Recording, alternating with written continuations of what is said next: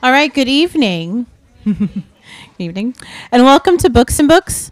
My name is Ketsia, and I'm part of the children's department here at obviously Books and Books. Thank you all for joining us tonight, and thanks to our internet audience for tuning in with us. You're all in for a great treat for tonight, and you can keep up with our events online. And for those of you who are here, you can pick up a calendar at the register so you can enjoy many more of our author events. You can also follow us on Twitter, Facebook, and Instagram. For those of you online, if you would like to purchase a book and have it personalized by Mr. Dave Barry, call the number on your screen and we will ship it to you wherever you are in the U.S. We look forward to hearing from you. It's been a great treat to have Dave Barry with us tonight. I have been reading his articles, his books, and even watched his TV show for many, many years. So it's been an honor to have him here at Books and Books, and it's wonderful to see how much a new generation he is inspiring and entertaining in his new comical book, The Worst Class Trip Ever. But let's have someone from the new generation do the honors. We will have Miss Elizabeth introduce Mr. Dave Barry.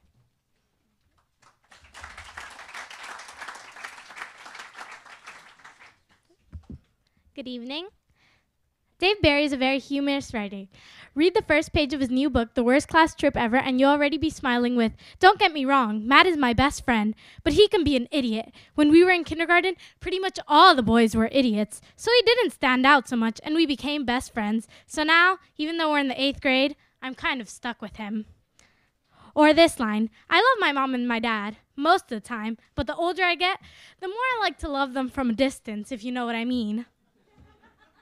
Dave Barry's latest standalone novel, The Worst Class Trip Ever, is narrated by 8th grader Wyatt Palmer, who is attempting to impress the girl of his dreams while trying not to get sent home back to Miami from his school trip taking place in the nation's capital, Washington, D.C. Dave Barry is a Pulitzer Prize winner in commentary for his column in the Miami Herald and author of more than 30 books, including the children's adventure series Peter and the Starcatchers, which he co-wrote with Briley Pearson. He is also a New York Times bestseller. It is with my pleasure that I introduce to you Dave Barry. Thank you.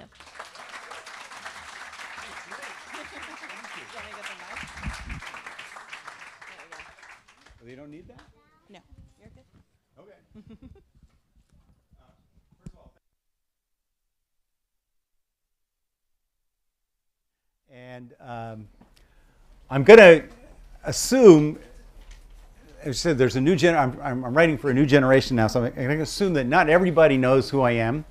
And so I'm going to show you a little bit of a slideshow of how I evolved into becoming a writer of books for young adults, which might not even be such a great idea. But I'm enjoying it. For many years, I wrote a column for the Miami Herald, and I still do write occasionally for the Miami Herald. In fact, I'll have a column about Father's Day in the Miami Herald on Sunday. So my job for a long time was to come up with something funny to write about. And sometimes I would take it from the newspaper, but a lot of times I would do something and then I would write about it. Just usually it was something stupid. And sometimes, speaking of Father's Day, it would involve my children. This is why you don't ever want to have your father be a humor columnist. I know that if you're a kid, your parents are generally embarrassing enough anyway, but it's much worse if your father is a humor writer. For example, I once got a call at the Miami Herald from the Oscar Mayer Corporation saying they were bringing the Oscar Mayer Wienermobile to Miami, and they like to get, the Wienermobile, right? It's a giant hot dog in a truck body with a loudspeaker. And they like to get publicity for the Wienermobile. So they called me up at the Miami Herald and said, "We're bringing the Wienermobile to Miami. Would you like to drive it for a day?" And I said, "Sure." I knew exactly what I wanted to do. I wanted to pick my son up at middle school. And there he is. That's my son, Rob, when he was 12. And he had just come out of the middle school. He is getting over the shock at this point.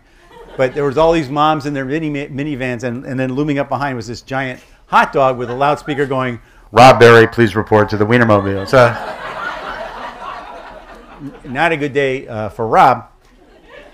I feel I need to say something about this picture because about 3 weeks ago, 2 weeks ago, Rob, who is now a grown-up and has a son of his own, went to Columbia University as part of a team of reporters from the Wall Street Journal to accept a Pulitzer Prize. So, oh yeah. So obviously, as hard as I tried to damage him, I failed. Anyway, so that's what I did for much of my career. I did stuff like that, and I wrote about it. And then I started writing books, and I wrote a bunch of books. None of them, they're stupid books, really, many of them. And the one bad thing, if you're young people out there who want to become authors, if you write humor books, the worst part of it is the cover photo, because they always want to make it look funny, and that means you have to do things like pose like this. I wrote a book about money once, and so they decided the cover should be this. I wrote a book about Washington, D.C., and it was called Dave Barry Hits Below the Beltway. So they decided the cover should be that. And the back was that. Maybe the most embarrassing cover that I ever posed for, I wrote a book called Dave Barry is Not Taking This Sitting Down. It really actually wasn't, I didn't write it. It was a collection of columns. And so the title, though, is Not Taking This Sitting Down. And the photographer's idea was, he said, I'm gonna rent a tuxedo for you, and I'm gonna get a toilet, and I'm gonna have you in an intersection in downtown Miami with the Miami skyline behind you. That was his idea. That's for you, right? And well, if it's for me, I actually didn't turn off my ringer. Now that I think of it, that was me calling you, in fact. And so I said to him, I said to the photographer, that's a really stupid idea. They're never going to go for that. And that, in fact, became the cover. And this was one of the more interesting photo shoots I was ever involved in. It was on a weekend. This is on Flagler Street. And the photographer didn't arrange. I thought, like you would get a permit or something, but he didn't. I don't know what the permit would actually say in this case, to be honest. But so he goes out there and he's like, he waits till there's not a lot of traffic and puts the toilet down, and I pull my pants. It's an awkward. And a cop shows up, and I'm thinking we're going to get arrested here. And he goes, do you have a permit for this? And we go, no. And he goes, well, I better stay here. This is not the best neighborhood. And so we had a police guarding us while we did this photo shoot. So anyway, so I'm writing books. Along about in the early 90s, I ended up, some of my books were adapted for a TV show called Dave's World, which ran on CBS for 4 years. And the actor who was the star of the show, who played Dave Barry, the columnist in Miami, was a guy named Harry Anderson from Night Court. Yeah. And Harry Anderson was playing this. I came out and actually was on the show once, and at the end of the show we had a scene where Harry Anderson and I played the guitar together. Oh, there we are. That's me on the left and Harry Anderson on the right playing guitar. He's a horrible guitar player, but a very funny guy. And I bring up the guitar because I play in an all-author rock band called the Rock Bottom Remainders, which has performed fairly often in Miami at the Miami Book Fair. Among the members of the band there's Amy Tan and Stephen King, and we also have Roy Blunt Jr., Scott Turow, Ridley Pearson, Greg Iles, a bunch of pretty good writers in the band. But we're not a good band in terms of the musical part of the band. And I'm going to show you a photo that illustrates why I say that. This next photo was taken at the Los Angeles Festival of Books. We're playing, and there's a member of the audience reacting to our music.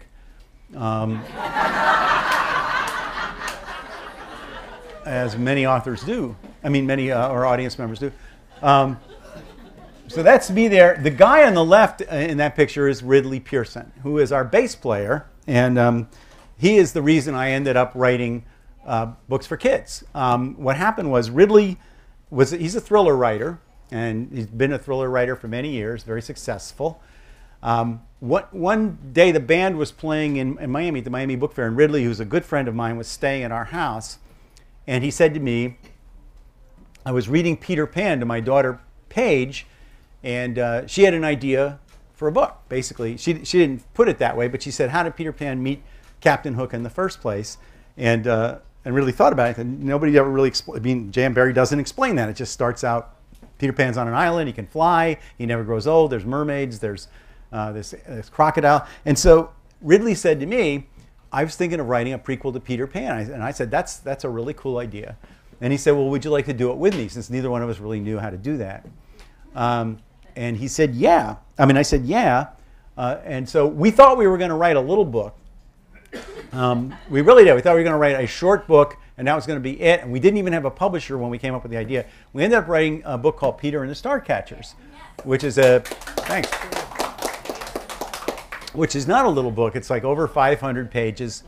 It was published by Disney, and it did very well, and it was quite successful. So we ended up, we thought, let's write a trilogy. Disney really wanted a trilogy. That's a big deal to write 3 books. So we wrote a second book. Actually, that wasn't our second book. We wrote, that was our third book, and this is called Peter and the Secret of the Secret of Rundoon. And I should have set this up better than I did, but this happened in this room. We were standing over here, and the room was packed, full of kids on the floor. Ridley and I were reading a scene from Peter and the Secret of Rundoon, and the scene involved a giant snake. Mitchell Kaplan, where is Mitchell? There he is. Mitchell, come in here and explain what happened. Mitchell Kaplan is the owner of Books and Books, and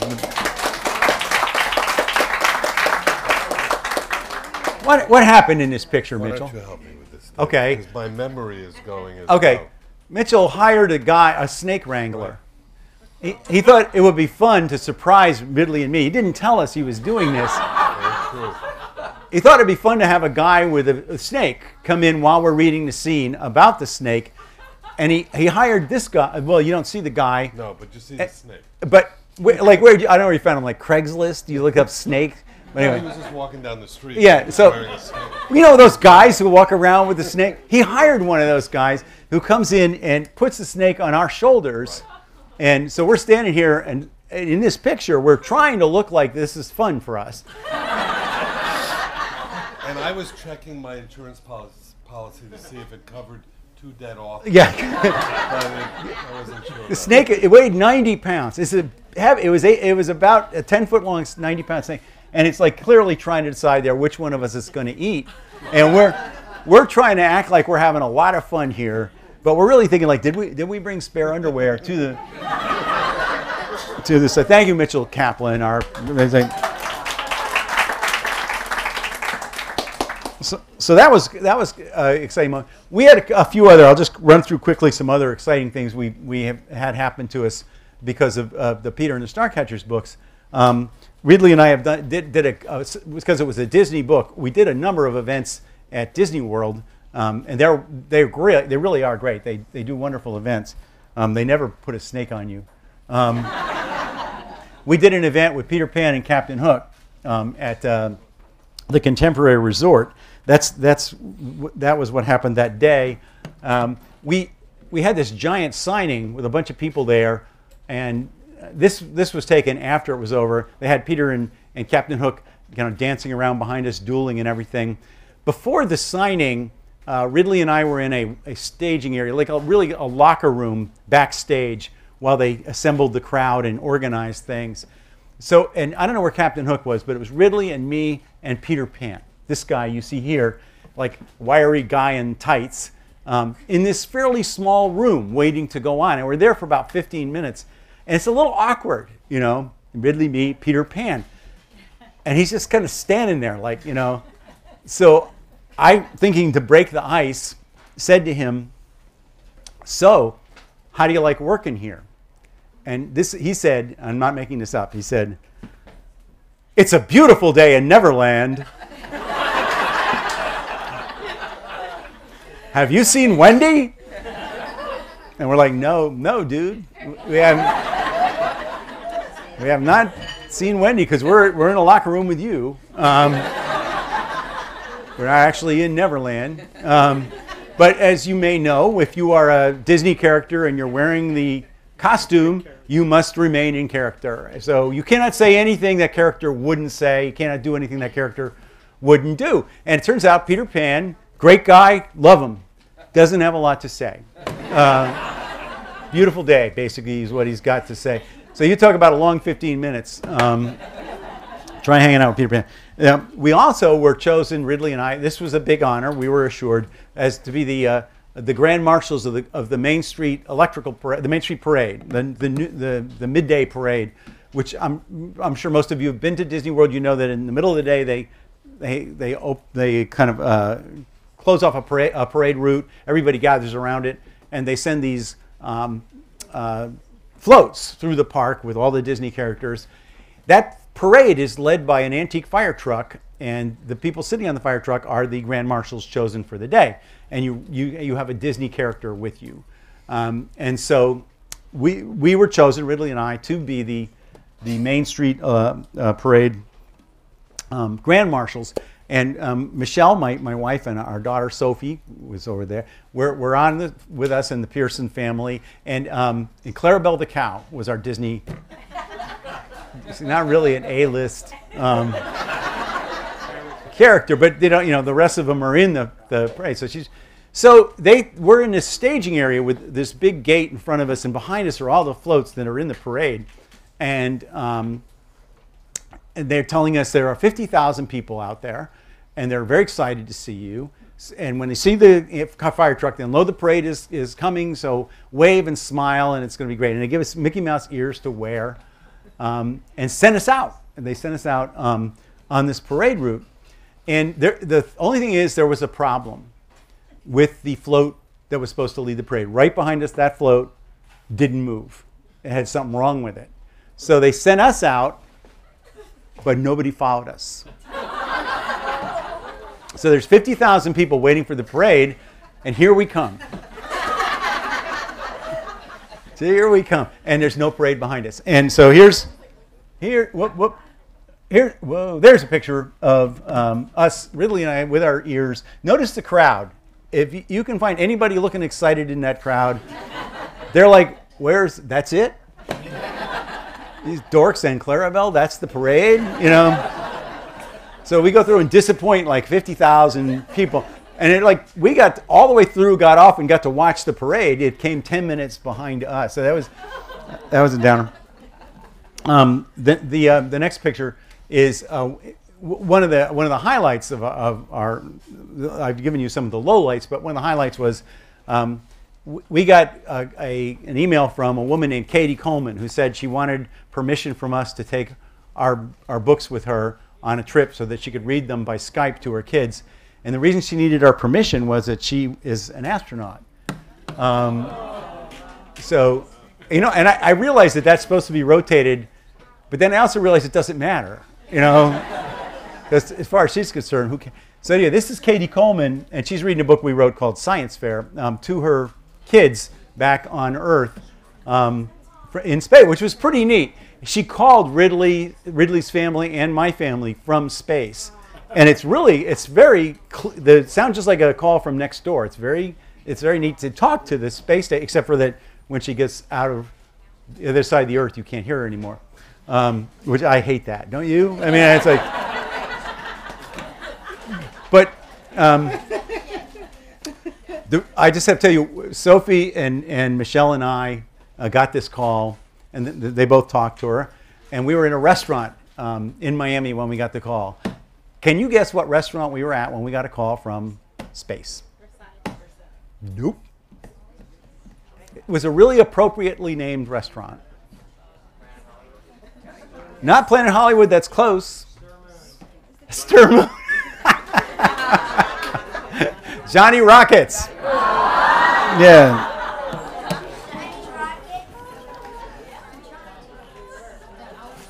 So that's where we were. So anyway,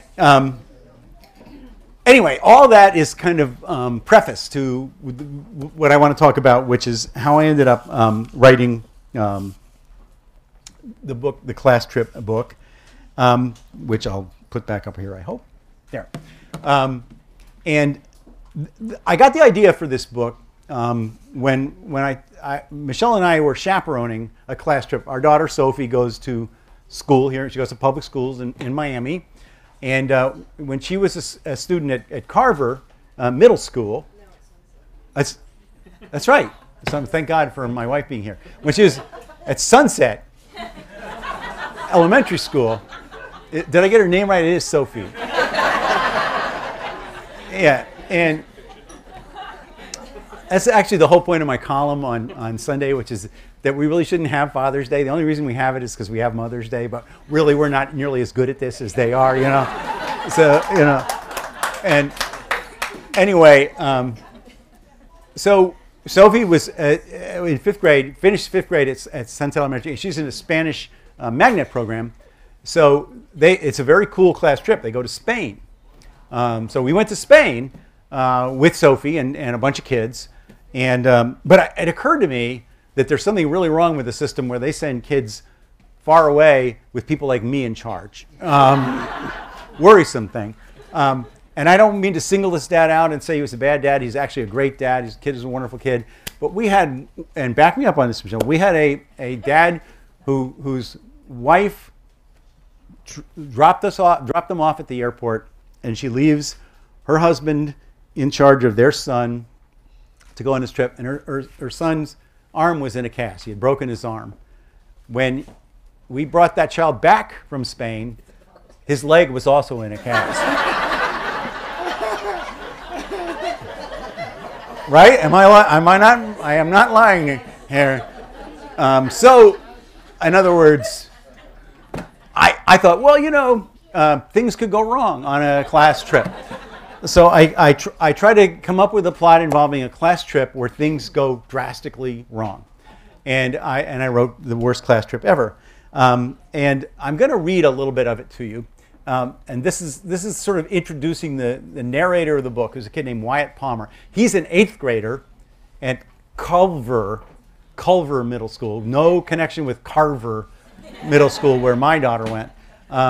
And they go to Washington, D.C. Anyway, his name is Wyatt Palmer. He's an 8th grader. He's going to be the narrator of the book. And this is near the very beginning, when he's sort of explaining a little bit about himself and his family and about the city of Miami.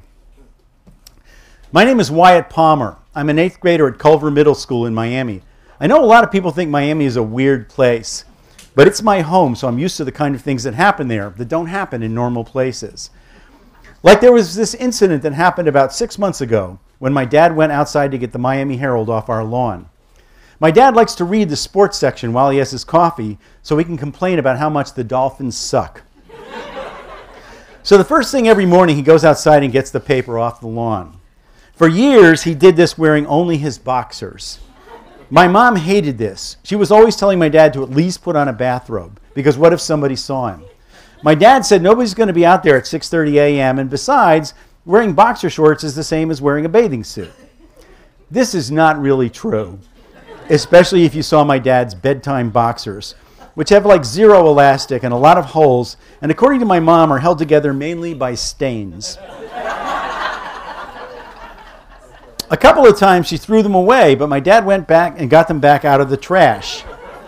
He's very loyal to his boxers. Just by show of hands, how many men here have gone into the trash and retrieved your boxers that your wife has thrown away? Okay. So anyway, this particular morning, my dad went outside as usual to get the paper, and as usual, our dog, Zonka, stood in the doorway to watch him. Zonka likes to keep an eye on things, but he knows he's not allowed to go outside without a leash. Anyway, my dad was out there bending over to pick up the newspaper, which, trust me, you do not want to see. And all of a sudden, Zonka started barking like crazy. My dad jumped up and turned around, and he was about to yell at Zonka to shut up, when all of a sudden, he saw what Zonka was barking at. An alligator. We live near a canal. There's canals all over Miami, and they connect to the Everglades, which means if you live here, you basically live in a swamp. I mean, we have houses and roads and shopping centers and stuff, but it's all built on top of a swamp. And as far as the swamp animals are concerned, it's still a swamp, and it's still theirs. It's normal for us to see snakes in our yards and lizards and all kinds of frogs and big, tall, wading birds. And every now and then an alligator shows up. This particular alligator, which was not a small alligator, was on our lawn maybe 10 feet from our front walkway, which means my dad went right past without seeing it on his way to the newspaper. But he definitely saw it when Zonka started barking, and no way was he going to try to walk past it again. He started yelling, "Rosa, Rosa," calling my mom. She and my sister Taylor and I all went running to the door to see what was going on. My dad was out on the sidewalk, holding up his boxers with one hand and using the other one to point the Miami Herald at the alligator, like it was a weapon or something. My mom screamed, and so did Taylor, and maybe I also made an unmanly noise, because it really was a pretty major alligator. "Call 911, shouted my dad. "Hurry!" "Okay," said my mom, running to the kitchen. By now, Zonka was really going crazy barking. He was also out of the house, which was a violation of the leash rule, but I guess he figured he was protecting my dad.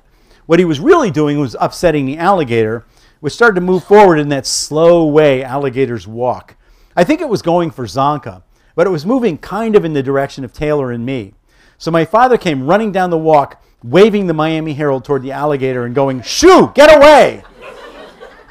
That was definitely the bravest thing I ever saw my dad do, but it did not impress the alligator. What it did was make the alligator turn more in the direction of my dad, who turned right around and went sprinting back toward the sidewalk. "Run in a zigzag pattern," shouted Taylor. The reason she shouted that was, in Florida, some people believe alligators can only run in a straight line. So they tell kids that if a gator is chasing them, they should run in a zigzag pattern. But it's a myth. In 5th grade, my science teacher, Mrs. Bunce, showed us a video of an alligator chasing a dead chicken being dragged by a guy in a zigzag pattern, and the gator had no trouble following it. Mrs. Bunce said you should run in a straight line. "That's a myth," I shouted to my dad. "Run in a straight line."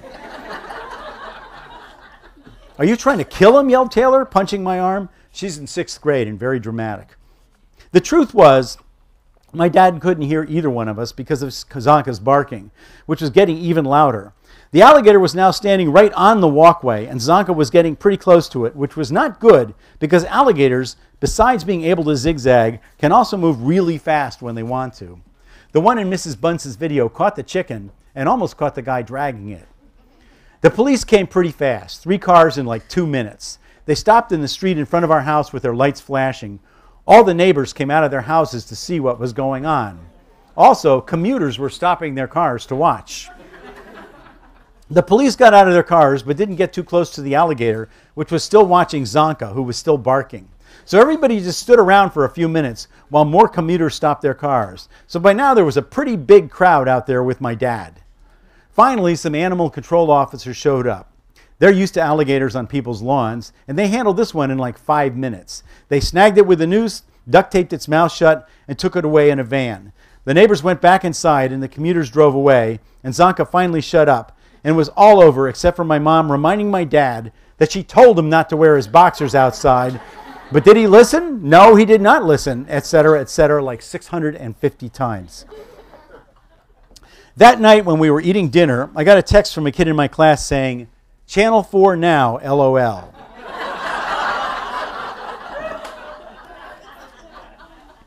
So we turned on the kitchen TV, and there was our house in a cell phone video one of the commuters took. You could see the gator, and there was a nice close-up of my dad holding up his holy boxers with his belly sagging down. I said, "Real good look, Dad." My dad said, "They can't show that without my permission, can they?" Taylor said, "I'm going to skip school for the rest of my life." My mom didn't say anything, which was not like her. She just stared at the TV until the alligator story was over. Then she got up and walked out of the kitchen. About a minute later, we heard the patio door open and close. We went to look, and there was my mom on the patio next to the pool, standing over my dad's boxers, which were on fire. When they were totally burned up, She splashed some pool water on the ashes and walked back into the house, right past my dad, not saying a word. I don't know if they talked about it later. I do know that the next morning, when he went out to get the paper, he wore a bathrobe. No. Thank you. So anyway, that's the beginning of it. That's introducing the kid, Wyatt Palmer, who's going to be the main character in the story. And the story sort of starts with their getting on a plane at Miami International Airport and heading for Washington, D.C., where they're going to see all kinds of sights, including, of course, the White House, which ends up playing a key role in the plot. Not long before this book was published, it was published in May, there were a couple of incidents involving the White House. There was concern about the aerial safety over the White House. You remember this guy? What state was he from?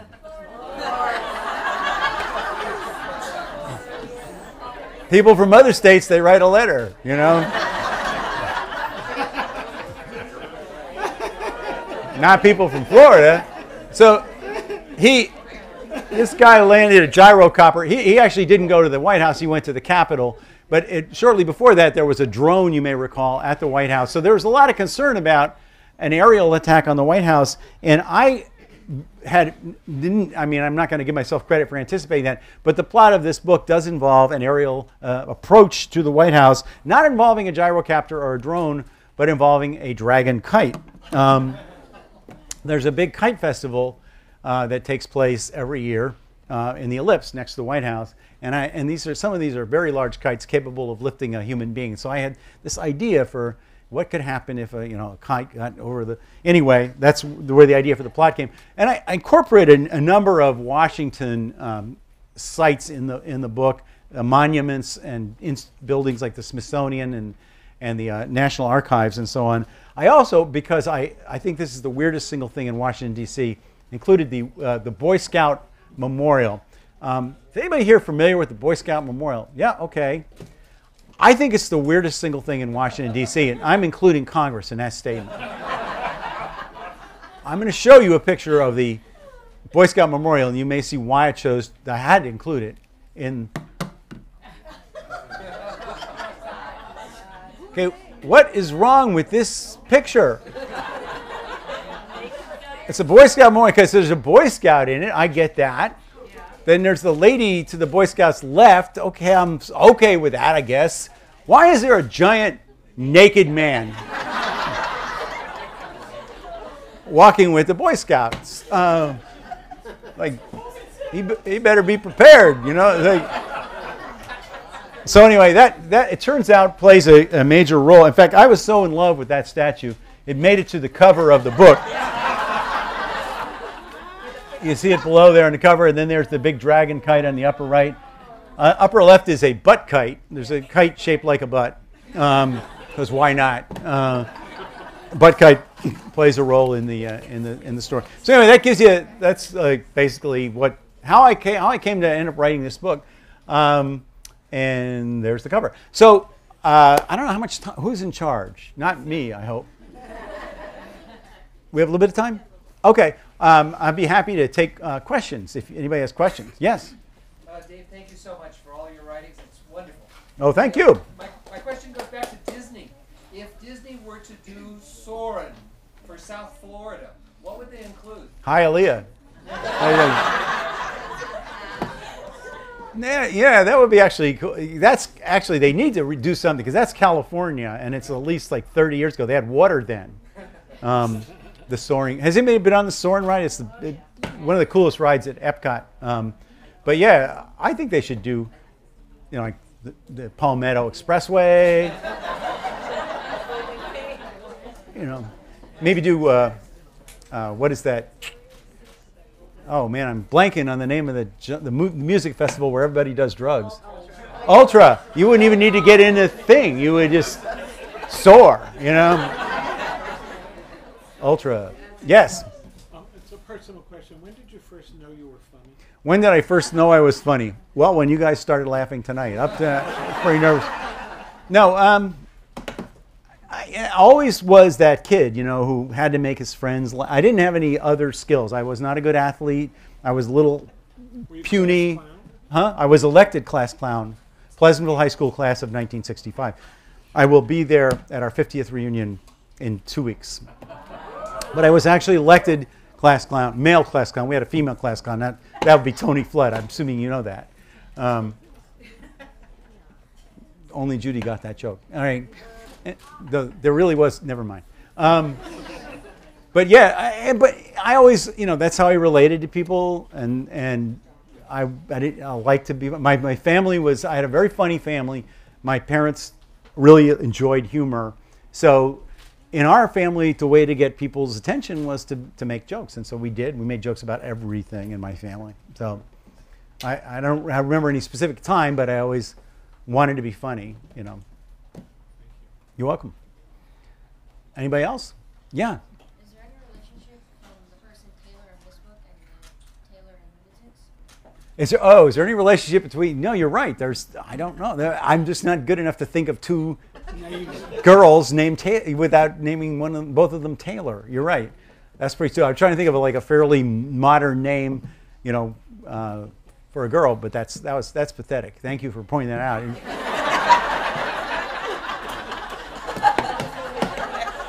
In my defense, your father's a bad man for letting you read that book, Lunatics. This one is okay to read. You should never have read the other one. Yes? But besides the obvious, is Gulliver kind of based on Gulliver? No, it's not based on Gulliver. It's based on Carver. Carver is also a school. Gulliver's a fine school, don't get me wrong. But my daughter went to Carver. But it's not really based on that. Anything, it's coincidental. Yes? When you're writing a book, is it a good idea to try writing about a place you're not really familiar with versus your own hometown? When you're writing a book, is it a good idea to write a place you're not familiar with as opposed to your hometown?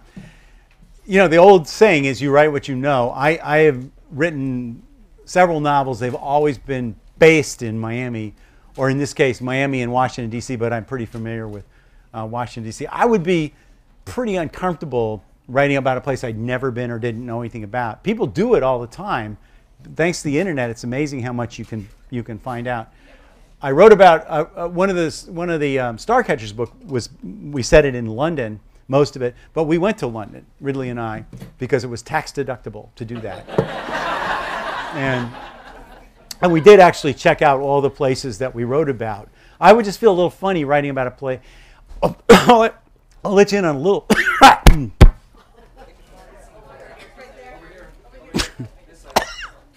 Oh, there it is. I'm going to get the water. Thank you. I will let you in a little secret of fiction writing, though, that when you first write fiction, you think that every reader is going to be aware of every little possible logical inconsistency. And the truth is, you can't write a book without having some kind of logical inconsistencies or things that just don't make sense when you really think about them, or that could not possibly be. They never notice any of that.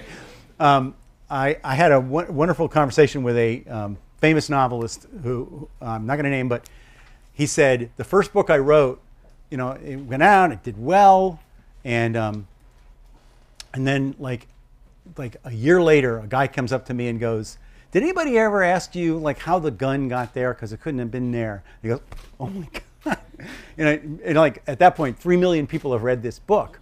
One person noticed it, nobody else ever noticed. So you find that you can, as long as you kind of create a believable enough narrative and world, the reader goes along with it and doesn't worry too much about minor logical. If you say a character suddenly decides to do this, unless it's really ridiculous, the readers will say, yeah, you just decided to do that, which makes it, you know, easier to write the book than if you have to actually figure out what people would really do all the way through. I have no idea what question I'm answering anymore.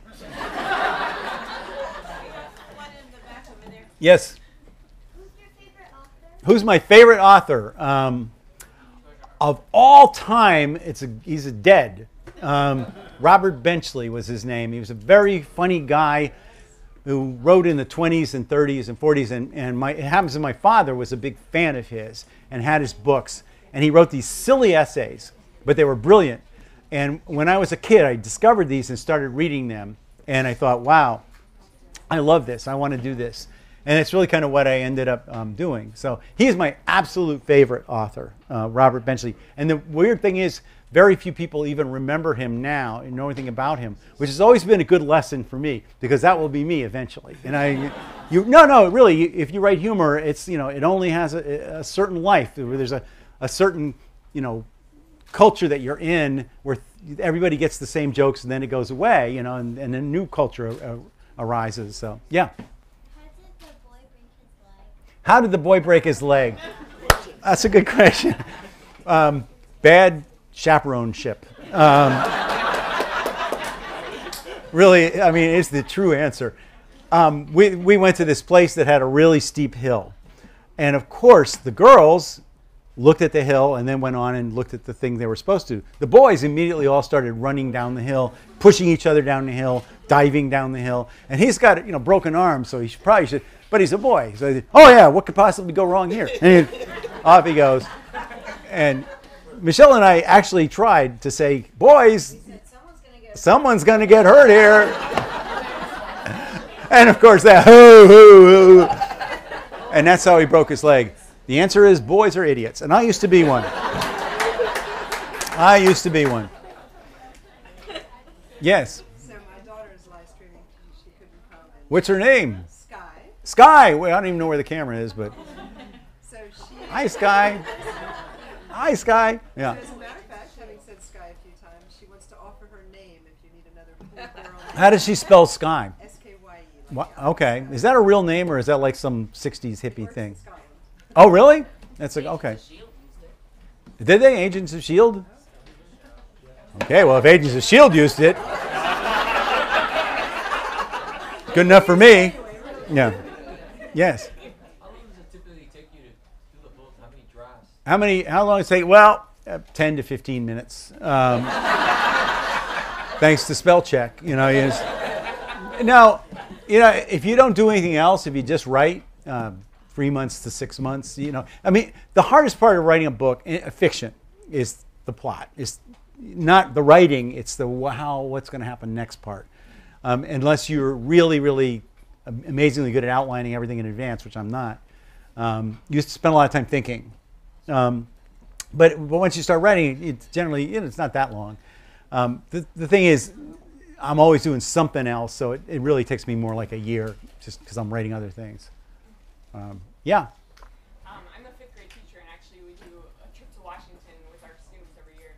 I find that now it becomes more and more challenging every year to fight the smartphone syndrome, and books seem to be taking 2nd, 3rd place after Instagram and social media and the games and all that. And you think I have an answer? What's your advice?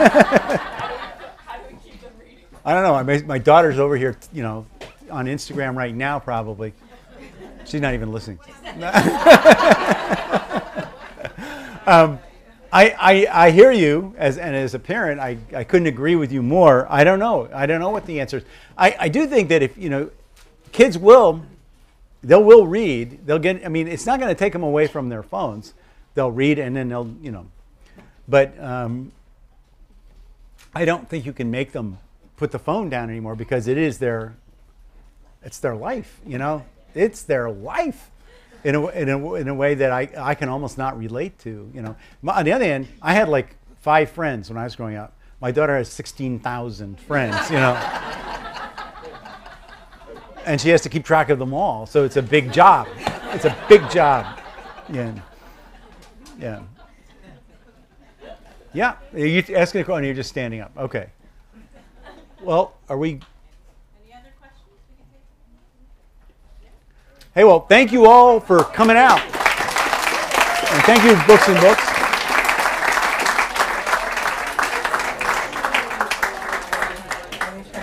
Before we all get up, wait for one moment. Thank you. All right, for all of you on the internet, if you would like to get a personalized copy, call the number on your screen, and we will have it shipped over to you. For all of you who are here, if you already have purchased the book, You will exit this way through the curtain through the cafe. You're going to make a left, and then you're going to make another left into the other room. When you which get is to the west Lejeune, And Mr. Dave Barry will be there to sign. If you have not purchased the book, they are behind the register to the left, behind right here. Thank you and have a great night.